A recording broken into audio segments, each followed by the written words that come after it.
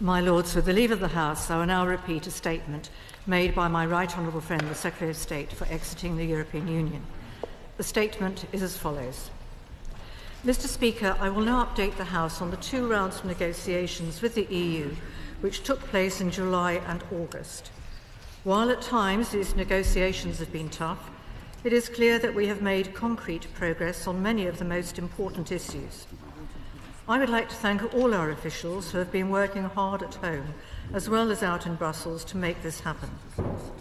Colleagues will have received my letter following the July negotiating round dated 9th of August. I set out the dynamics of that round in some detail. These rounds were not at this stage about establishing jointly agreed legal text. Rather, they were about reaching a detailed understanding of each side's position, understanding where there might be room for compromise, and beginning to drill down into technical detail on a number of issues. During both rounds, discussions took place on all 4 areas, including the specific issues relating to the rights of citizens on both sides, Northern Ireland and Ireland, the question of a financial settlement, and a number of technical separation issues. I will speak briefly about each in turn. Making progress on citizens' rights has been an area of focus for both negotiation rounds, and we took significant steps forward in both July and August. We have published a joint technical paper which sets out our respective positions in more detail, updated during or following the August round. This underlines both the significant alignment between our positions and also provides clarity on areas where we have not yet reached agreement. In July, we reached a high degree of convergence on the scope of our proposals on residence and social security, the eligibility criteria for those who will benefit from residence rights under the scope of the withdrawal agreement, and a shared commitment to make the citizens' application process as efficient and streamlined as possible.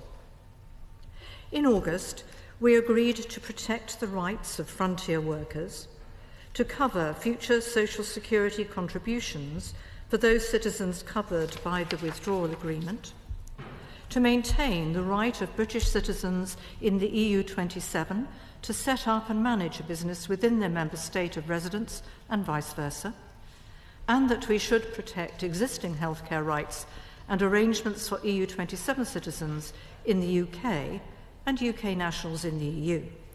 These are the European Health Insurance or EHIC arrangements. These areas of agreement are good news. They may sound technical, but they matter enormously to individuals. The agreement on healthcare rights, for example, will mean that British pensioners living in the EU will continue to have their healthcare arrangements protected both where they live and when they travel to another member state, where they will still be able to use an EHIC card. On mutual recognition of qualifications, we have made progress in protecting the recognition of qualifications for British citizens resident in the EU 27 and EU 27 citizens in the UK. In fact, each one of these areas of agreement is reciprocal. They will work for Brits in the EU and the EU 27 in the UK. These areas of agreement help provide certainty and clarity for EU 27 citizens in the UK and UK citizens in the EU 27. They will make a tangible difference to these people's lives. I hope everyone recognises the importance of that. The outcomes of these discussions demonstrate that we have delivered on our commitment to put citizens first and to give them as much certainty as early as possible in this process. Of course, there remain areas of difference which we continue to work on. For example, we will need to have further discussions on the specified cut-off date, on future family reunion, and on the broader issue of compliance on enforcement. Progress on these areas will require flexibility and pragmatism from both sides. During the summer negotiating rounds, a number of issues emerged in the EU offer that will need further consideration.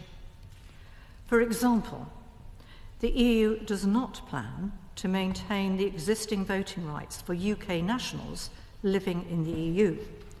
We have made it clear that we will stand ready to protect the rights of EU nationals living in the UK to stand and vote in municipal elections. Similarly, the EU proposals would not allow UK citizens currently resident in the EU to retain their rights if they move within the EU. Even in areas where there has been progress, more is needed.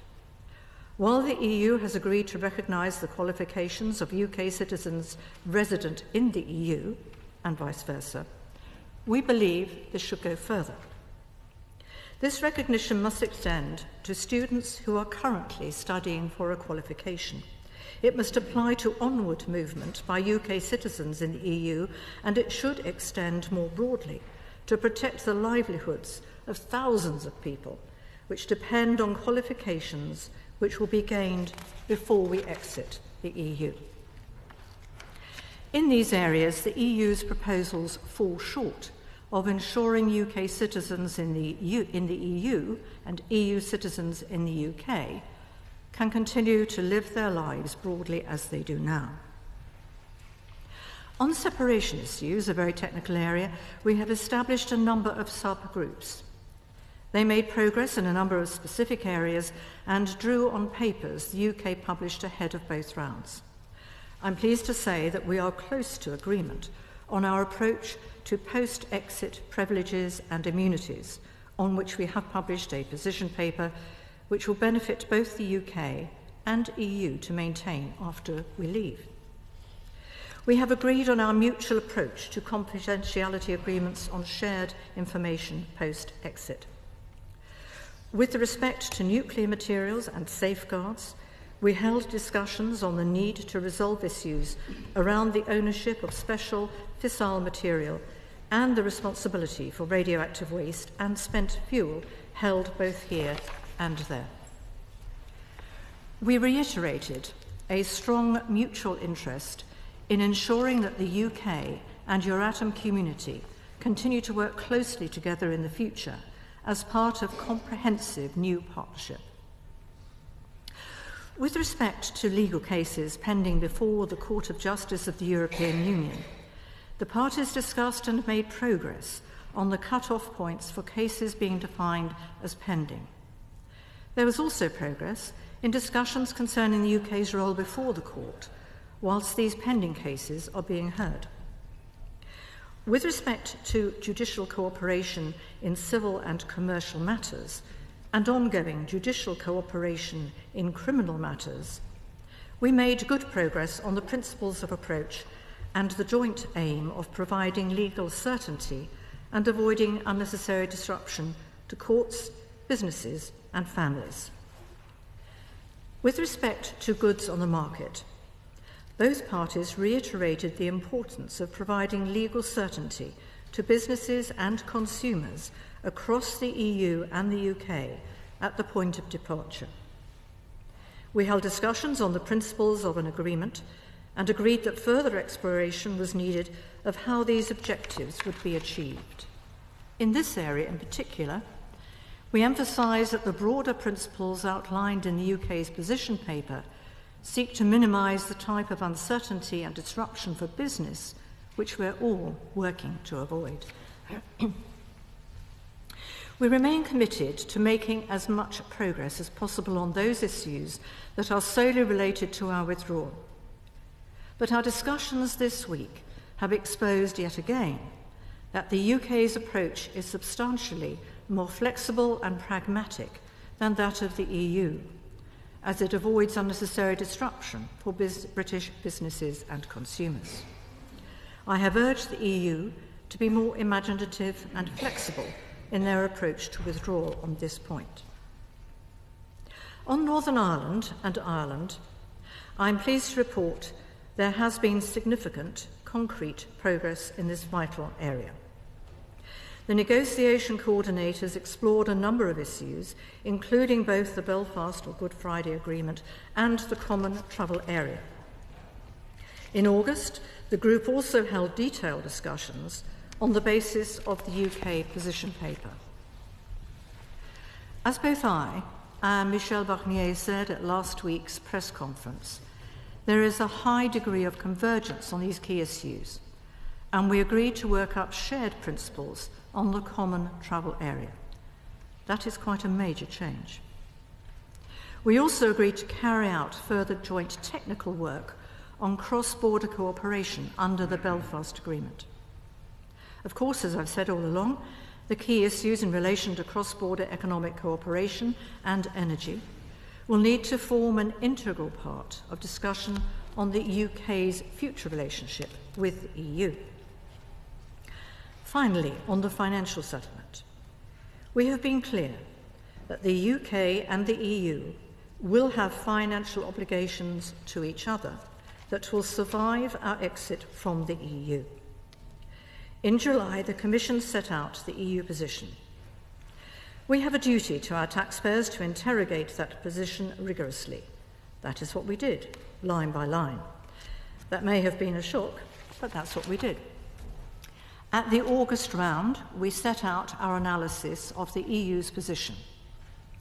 We also had in-depth discussions on the European Investment Bank and other off-budget issues. It's clear that the two sides have a very different legal stances. But as we said in the Article 50 letter, the settlement should be in accordance with the law and in the spirit of the UK's continuing partnership with the EU. Michel Barnier and I agreed that we do not anticipate making incremental progress on the final shape of the financial deal in every round. Generally, we should not underestimate the usefulness of the process so far. But it is also clear that there are still significant differences to be bridged in this sector. Initial discussions were also held on governance and dispute resolution. These provided an opportunity to build a better shared understanding of the need for a reliable means of enforcing the withdrawal agreement and resolving any disputes that might arise under it. Alongside the negotiations, we have also published a number of papers which set out our thinking regarding our future deep and special partnership with the EU. These future partnership papers are different from our papers that set out our position for the negotiations over our withdrawal agreement. Our future partnership papers are part of a concerted effort to pragmatically drive the progress we all want to see. All along, we have argued that talks around our withdrawal cannot be treated in isolation from the future partnership we want. We can only resolve some of the issues with an eye on how the new partnership between us will work in the future. For example, on Northern Ireland, it would be helpful to our shared objectives on avoiding a hard border to be able to begin discussions on how future customs arrangements will work. Furthermore, if we agree the comprehensive free trade agreement we are seeking as part of our future partnership, solutions in Northern Ireland are of course easier to deliver. A second example is on financial matters. As we have said, the days of making vast contributions every year to the EU budget will end when we leave. But there may be programmes that the UK wants to consider participating in as part of the new partnership we seek. Naturally, we need to work out which of these we might want to pursue. We need to discuss them as part of the talks both on our withdrawal from the EU and our future as their long-standing friend and closest neighbour. A third example is on wider separation issues. While we're happy to negotiate and make progress on the separation issues, it is our long-term aim that ultimately many of these arrangements will not be necessary. With the clock ticking, it would not be in either of our interests to run aspects of the negotiations twice. Last week, as we turned our consideration to the next round of talks, my message to the Commission was, let us continue to work together constructively to put people above process. To that end, my team will publish further papers in the coming weeks, continuing to set out our ambition for these negotiations and the new deep and special partnership the UK wants to build with the EU. Ultimately, businesses and citizens on both sides want us to move swiftly on to discussing our future partnership, and we want that to happen after the European Council in October, if possible.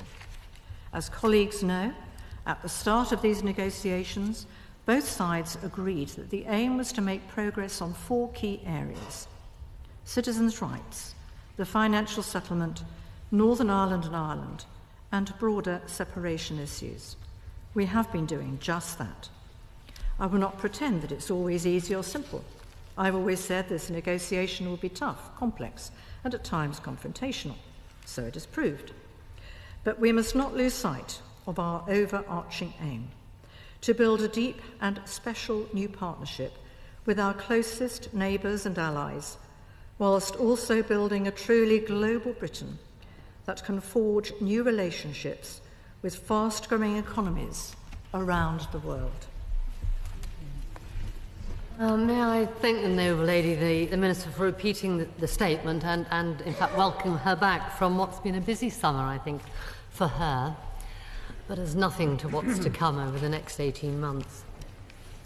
While any progress, however limited, is welcome with regard to EU citizens, how much better it would have been if the government heeded our call 12 months ago, made clear our commitment to those living here, and got down to the details at that stage rather than just recently. The matter does need to be resolved urgently. The overall statement, however, more broadly, is rather like a piece of lace, trying to protect the government's modesty, but with rather more gaps than fabric. Indeed, at times over the summer, and our office very kindly sent me the future partnership papers, I did wonder whether these rather bland, almost non-papers, really did represent the true extent of the government's thinking, or simply the very least they dare get away with without waking the slumbering Rees-Mogg. Because what is clear, and what the mood music from Brussels and across the capitals indeed tells us, and just yesterday the Irish Foreign Minister was saying that the Secretary of State's plan for the Irish border needs a lot more work, and that unless there is progress on that issue, we're not going to get to phase 2. What is clear in that general mood from Brussels and across the capital is that it's very unlikely that the EU will decide in October that sufficient progress has been made to move on to the all-important talks on our future relationship with the EU, our nearest and largest market.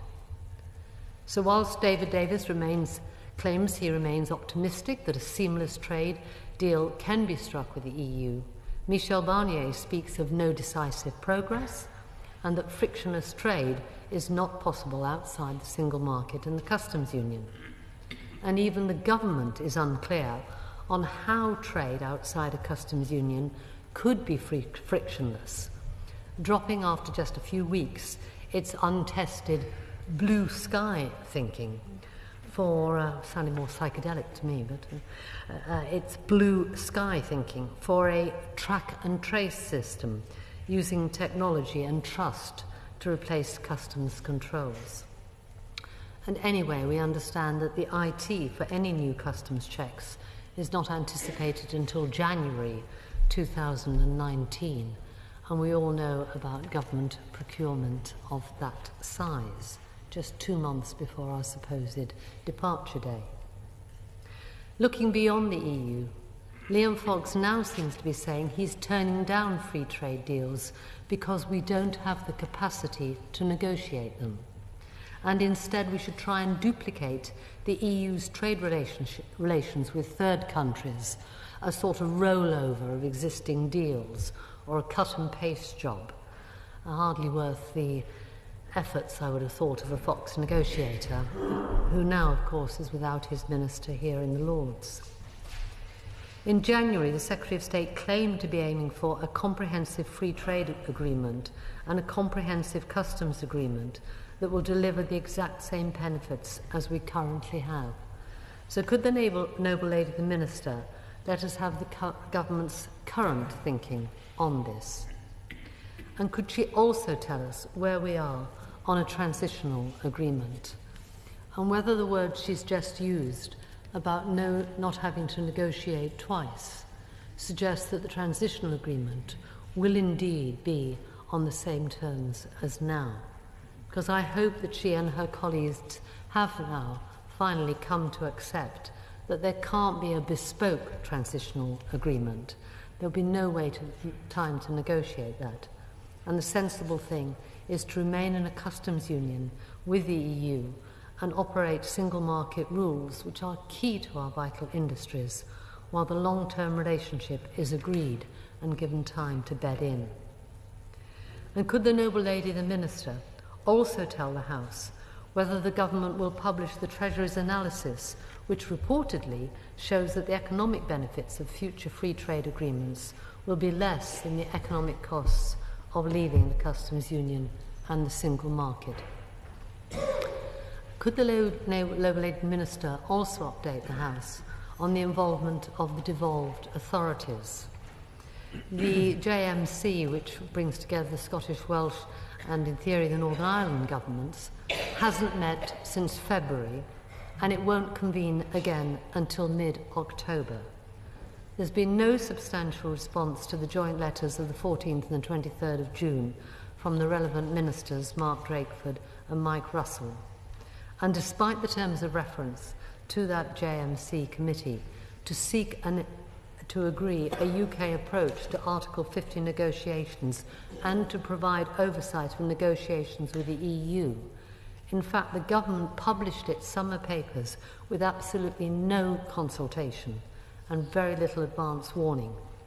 So that means that the Scottish and the Welsh governments have had no opportunity to provide any oversight of the negotiations.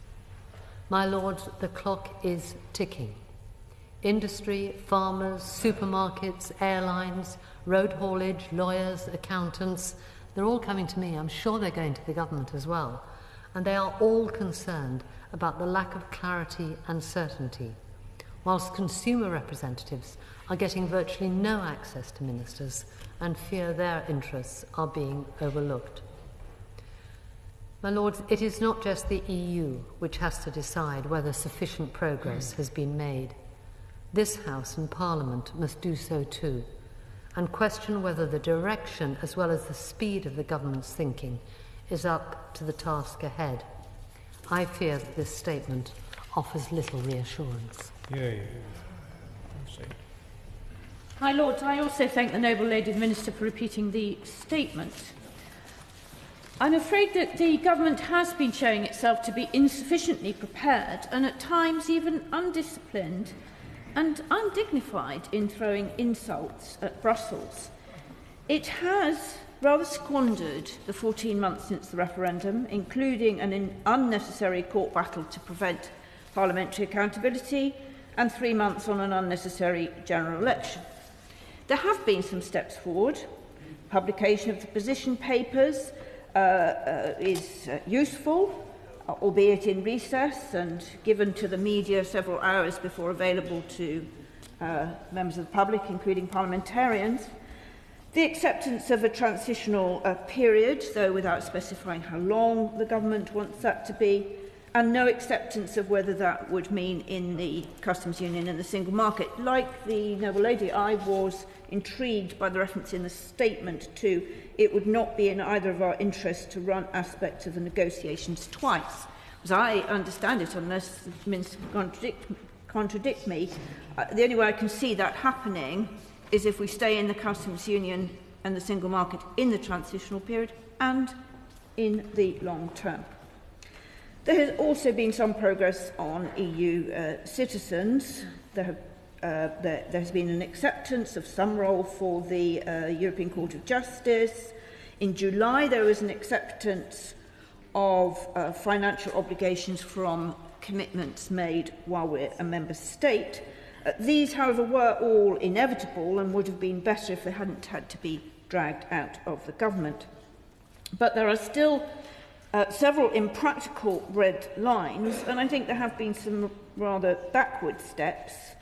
The Home Office has sent letters to a significant number of EU nationals, threatening them with immediate deportation, which hardly makes for good mood music for the negotiations, apart from being obviously very distressing for those individuals.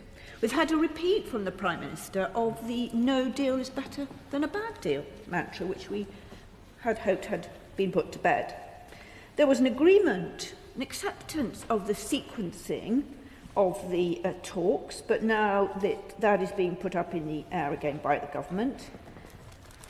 We understood the government had accepted the principle of the liabilities, the financial liabilities, but now all that is also being challenged.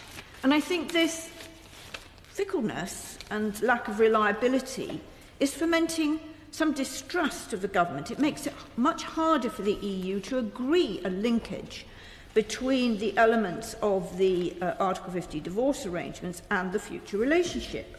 For instance, if the government would state the period of transition it seeks and the status in terms of the customs union and the single market, and what continuing contributions it proposes to make in respect of that status, then that might facilitate an agreement on the liabilities for the existing commitments.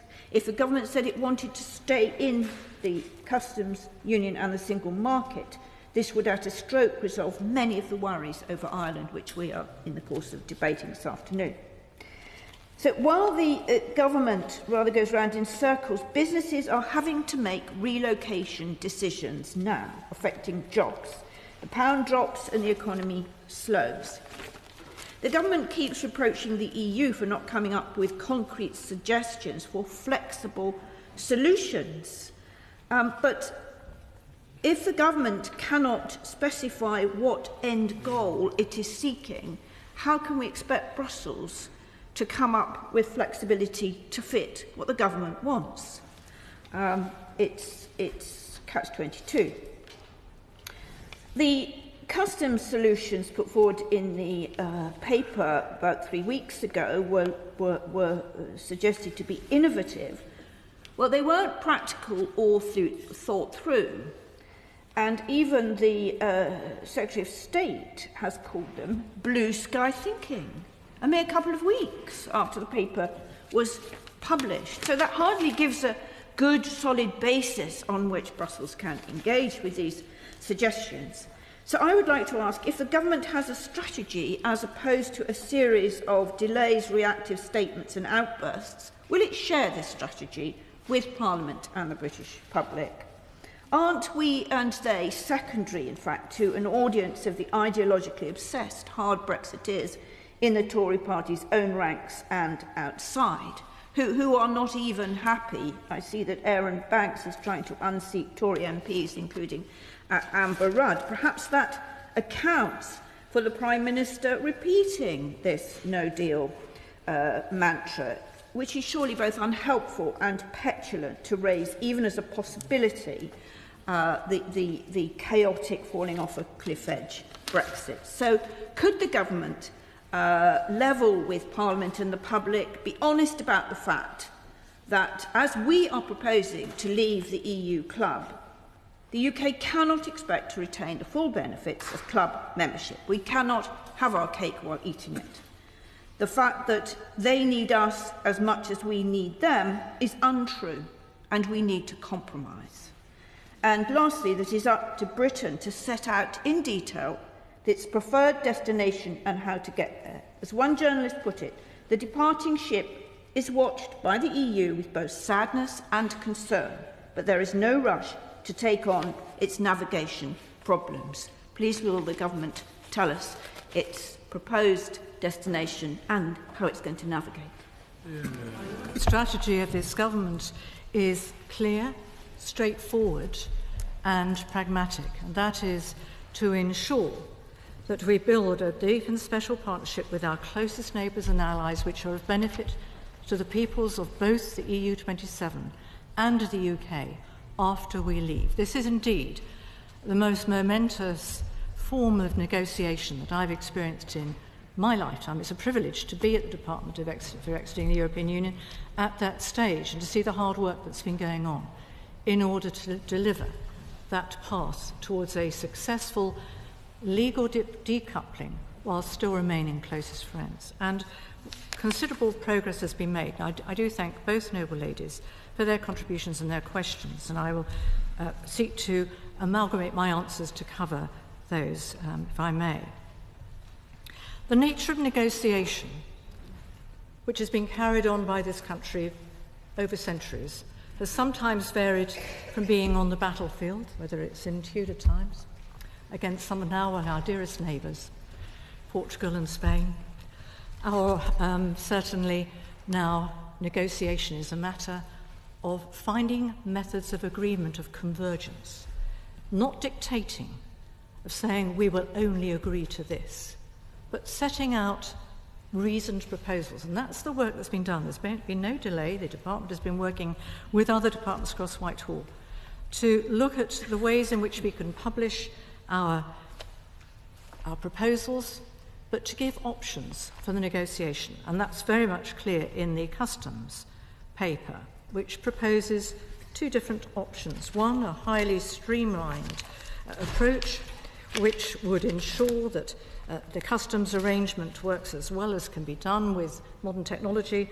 Another, a new customs partnership with the EU. And I hear what both noble ladies say with regard to the fact that the Secretary of State has pointed out there are problems in some of those, because there are always problems in finding new ways to deliver customs agreements. But they're not insuperable, and that's why the negotiations, the pace has been deep and fast, and clearly both Michel Barnier and we have made it clear that we are ready to make even more dates available for negotiations if that is helpful, because we do want to continue to make the progress that already has been achieved. But there is much more to be done. That's absolutely right. Noble Lady Hayter referred to the Irish minister saying that the Northern Ireland papers need a lot of work. We agree. But we also say, and they agree, we have made great progress, and we have received, clearly, congratulations from Ireland about the progress that has been made.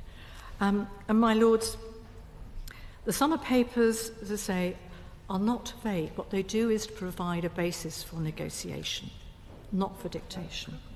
And my lords, with regard to the question noble Baroness Lady Hayter asked on transitional agreement and implementation, and what is our position? Our position is set out clearly in that we appreciate, from having carried out all the consultation we've done with business, with consumers, broadly, not only those businesses based here, but those are international, we appreciate that there could be different lengths of time that different organisations and businesses need to achieve the movement to a new relationship with the EU. And therefore it's only by carrying out our negotiations with the European Union on our future relationship that one can then finalise how long that implementation period would be.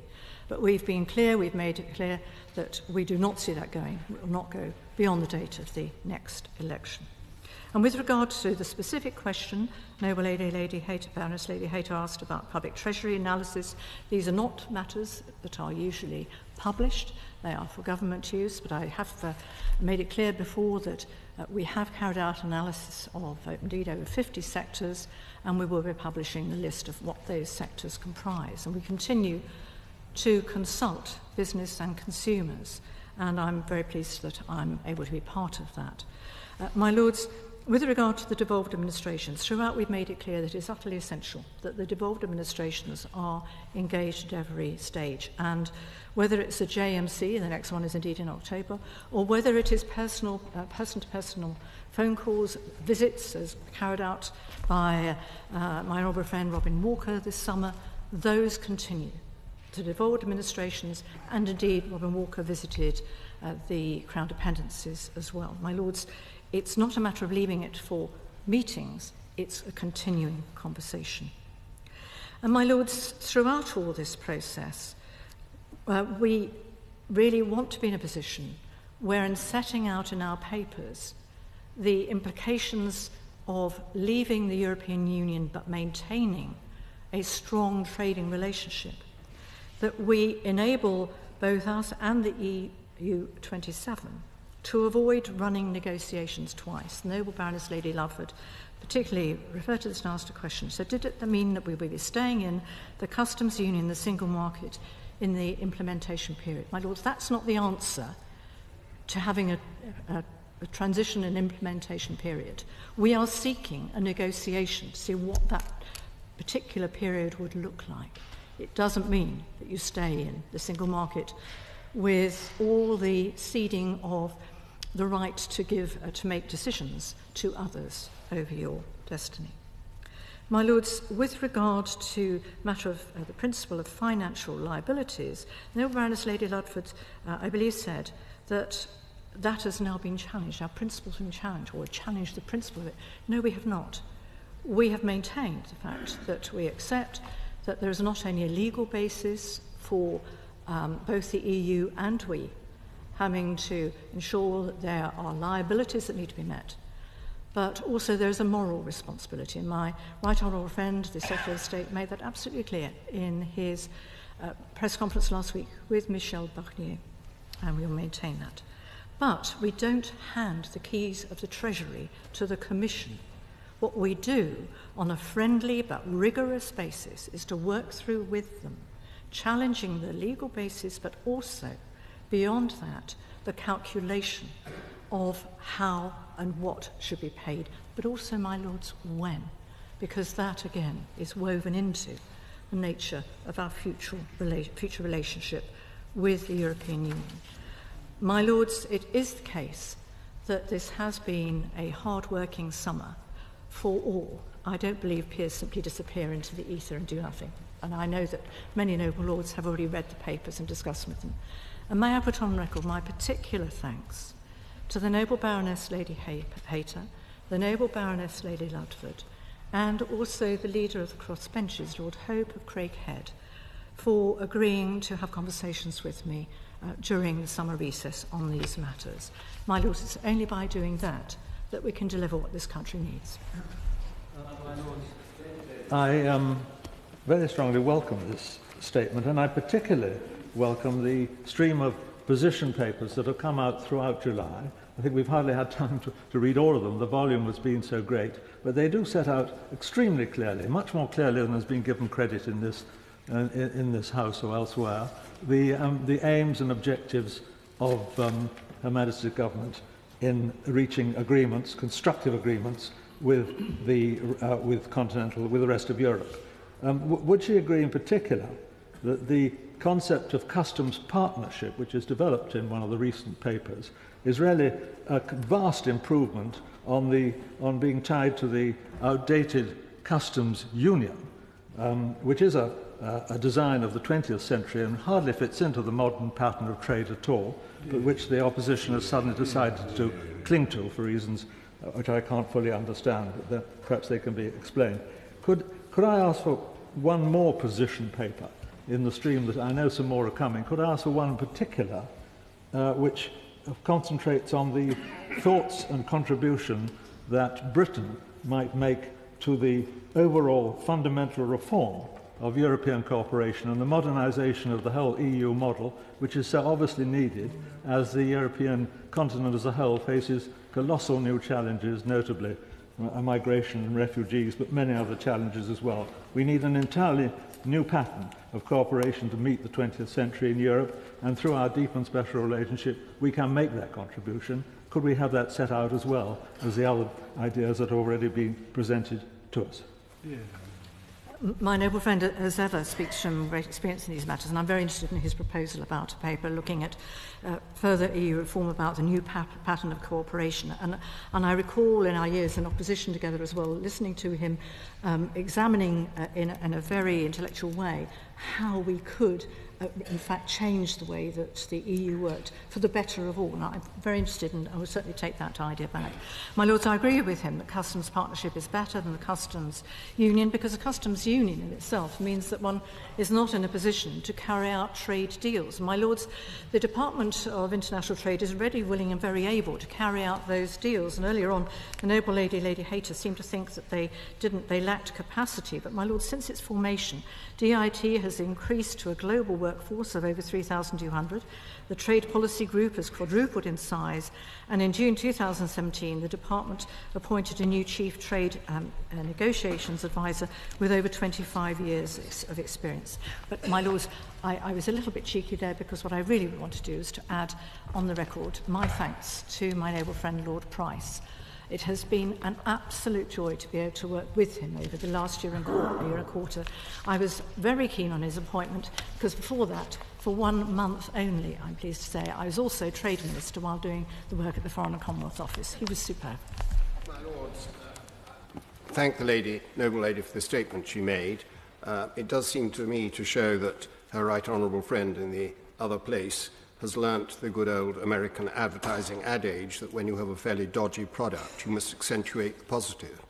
But could I put 2 questions, please? Firstly, on this question of jurisdiction of the European Court of Justice, the paper that the government has put on the table, and which was referred to by the noble lady, is interesting. It's a piece of rather academic research on the possibilities, but it doesn't say a single word about which the government's preferences are amongst those options. It invents a rather peculiar concept, which is indirect jurisdiction, if I understand it rightly, because I assume that the opposite of direct jurisdiction is indirect jurisdiction, which is apparently not so rebarbative as direct jurisdiction.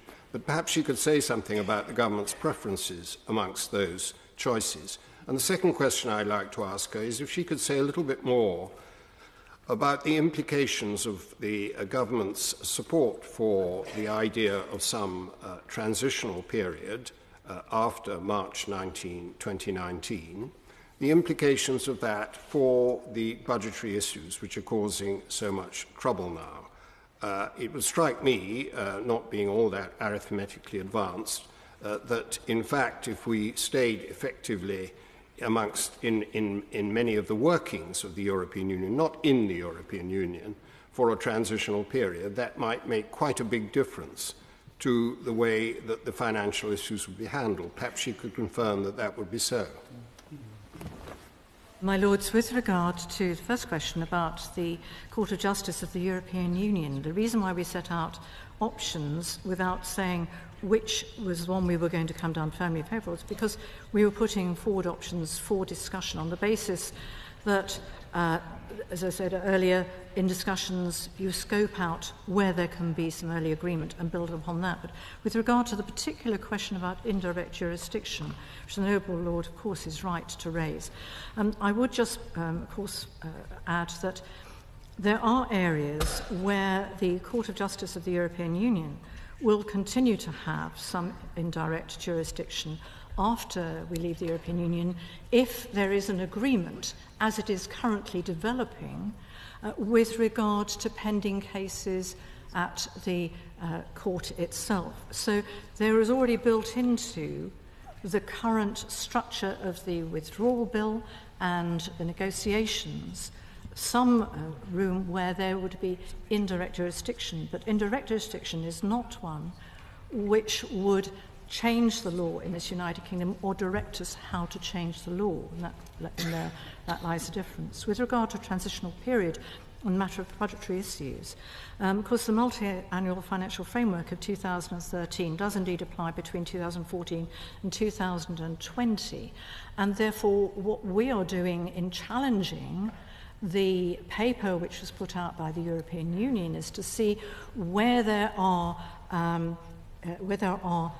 is a basis for saying that there are duties upon the UK to continue paying beyond 2019, wherever the date may be of leaving, and when there are not. So although I can't at this stage answer Noble Lord directly, he raises the important issue that we're trying to flesh out in the way that we are challenging the basis on which the European Union has said that it has not only a legal basis for claiming contributions from this country to the EU, but also, my lords, we do need to look during these negotiations at the liabilities of the EU to the UK.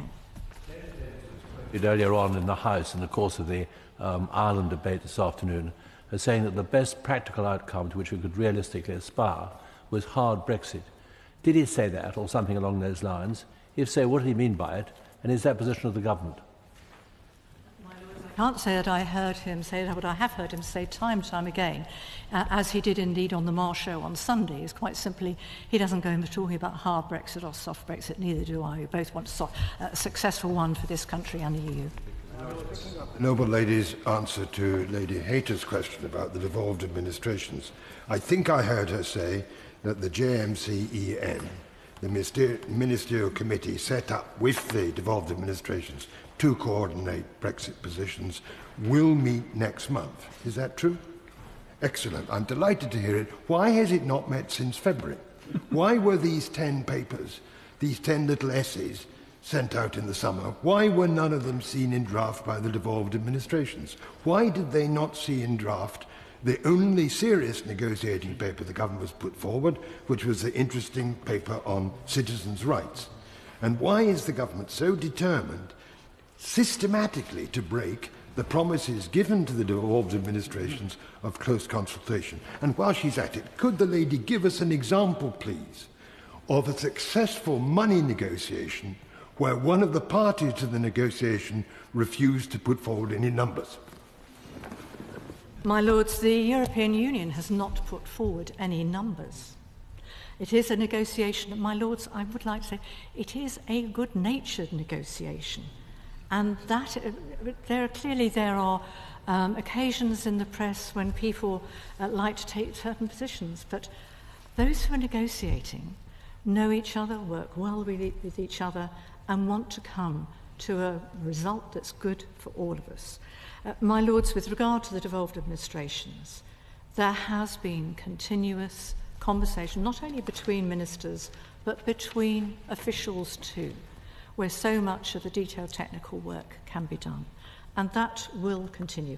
As soon as I was appointed, I did in fact have one of the parallel meetings that happened with the devolved administrations, which is the general committee that meets about Europe, not about the negotiations. And my lords, that was a privilege to be able to talk to representatives of Scotland and Wales. And of course, it's a disappointment we're not able to talk directly to representatives yet in Northern Ireland until the executive issue is resolved.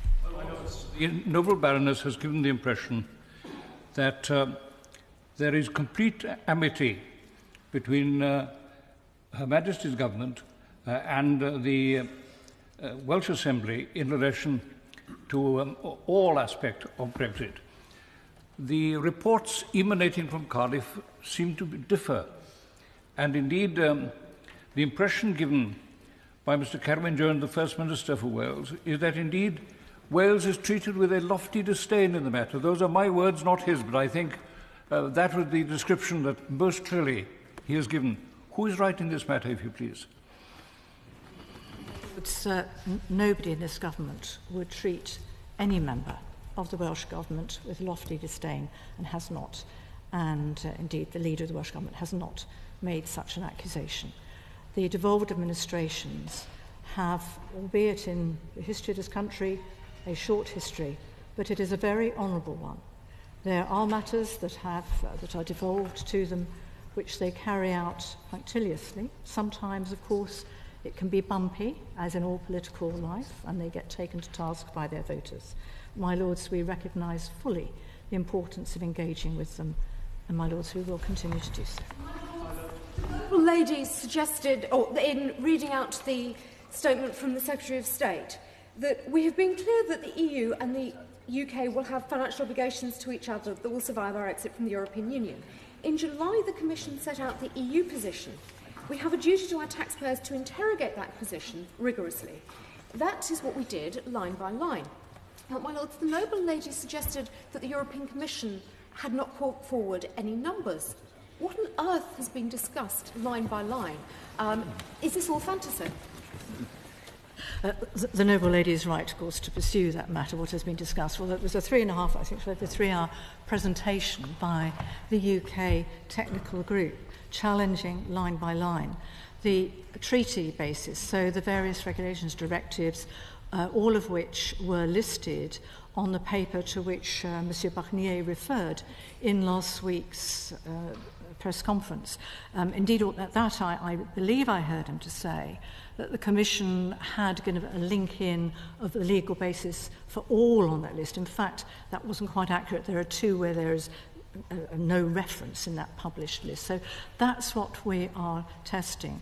And the Commission goes back and looks at the exact wording of the treaty. What we're saying is one needs to look at also how does that applied to people as well, but we're also challenging the legal basis itself. My Lord, can the noble Baroness confirm that the EU side are continuing to insist that EU citizens in the UK after Brexit should continue to have the same free movement rights as they have now, guaranteed by the European Court of Justice? And if so, does she recognise that this would put EU citizens in a position of having much better rights in regard to bringing spouses and relatives and dependent relatives into the UK, much better rights than British citizens? And does the government believe that this could remotely be acceptable to the public or indeed feasible? The noble lord is right in his presumption that currently the Commission is saying that the European Union citizens who remain here should have better rights of bringing family members in the future than would be available to British citizens. But, my lords, again, this is an area where we are looking very carefully at the detail, because clearly what we have done is to try to ensure that families who are here at the time of leaving can be sure that they can continue to operate as a family. And it's a matter of how you define that, and that's what our paper was doing earlier this year.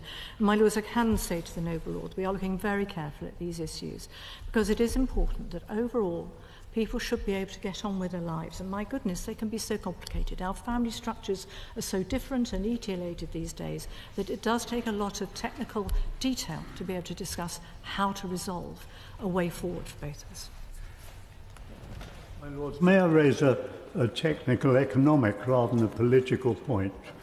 It is a reality that a pound or a euro today is worth more than a pound or a euro in a year's time. And in looking at these complex financial arrangements with regard to the exit payment and so on, we really need to agree, one, what we are going to use in the negotiations as the base date, and two, and very importantly, what the rate of discount, the allowance for the value of time value of money is. And unless we agree on those 2 points, the figures are going to be very, very difficult indeed to reconcile. So I believe my noble friend has made a very valid point, and and he certainly has much better experience in these matters than I. And I'm aware that the Treasury were well represented at the discussions last week, and I will ensure that I bring his comments to their view. And my lords, I'm also aware that the paper which was issued by the European Commission required that any monies paid by the UK to the EU should be in euros.